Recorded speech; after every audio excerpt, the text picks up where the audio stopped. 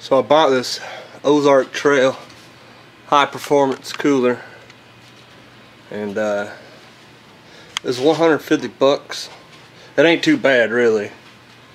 It's pretty good. And it's got all the cool shit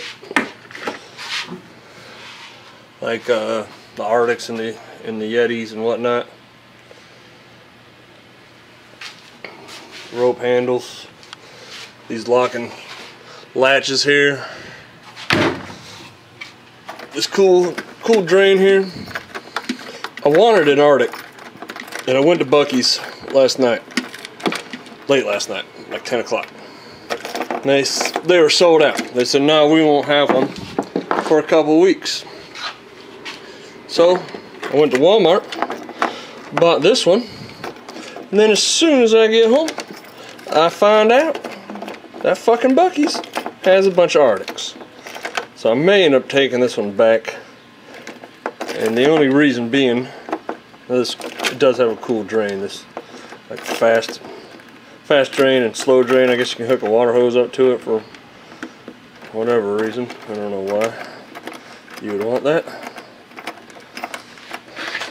Seems pretty durable. It's pretty heavy.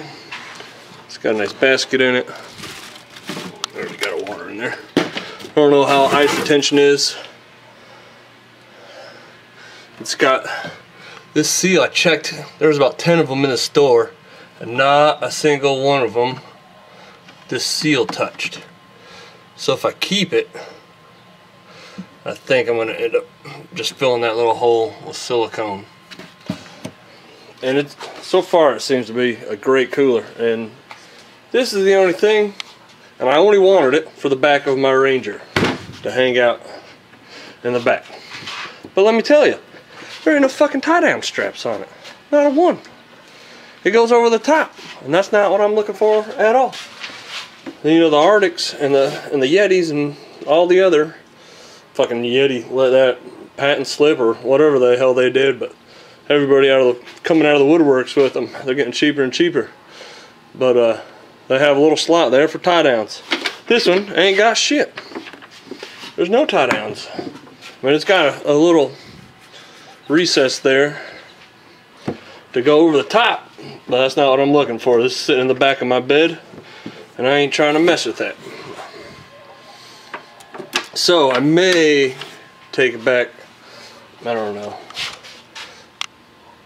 If I keep it, I'll do an ice test on it, but I don't see why it would fail the ice test. I don't even care about the ice retention really. I only use it for 3 or 4 days at a time, and just to keep my beer in. Anyways, they're starting to be at more and more Walmarts. It's a pretty good price. I am kind of fucking pissed, or more really just irritated at the lack of tie downs. There is none, unless you want to tie it over the top of it, which I don't.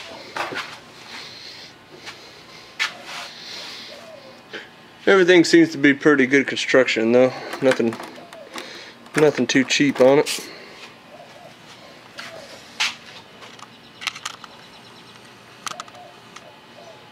And luckily, it's fucking bear proof. So no bears better be sneaking my beers.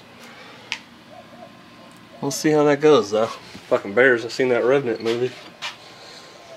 I'll watch out for those critters.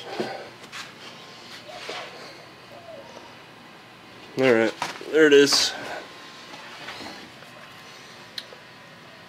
Oh, this is bolted. I don't know how the Yetis are, but that's pretty nice. This is bolted here. Again, seems like a pretty nice cooler.